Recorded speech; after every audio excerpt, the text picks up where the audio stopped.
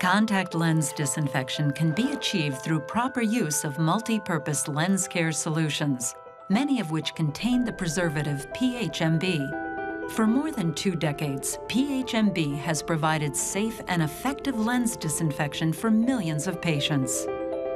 Like all other MPS preservatives, PHMB can adhere to any lens material during the soak.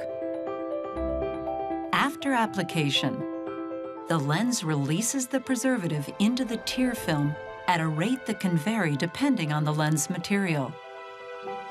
At the corneal epithelium, some of this preservative may be present until cleared over time with normal tear flow exchange.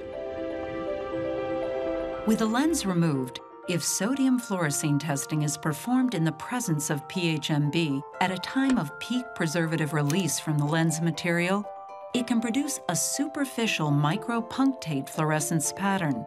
This preservative-associated transient hyperfluorescence, or PATH, is a temporarily observed phenomenon, distinct from clinically meaningful corneal staining.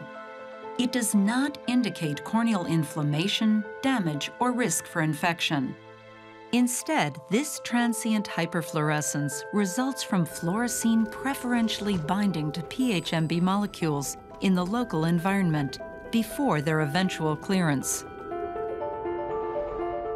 Laboratory studies indicate that the release of PHMB from plasma-treated Sci-Hi lenses like Balafil-Con-A peaks within 2 hours of lens insertion.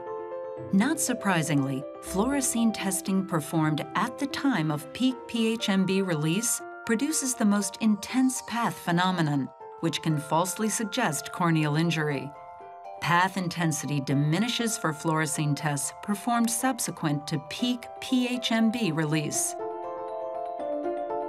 The PATH phenomenon neither signifies nor contributes to any proven harm to your patient's eyes.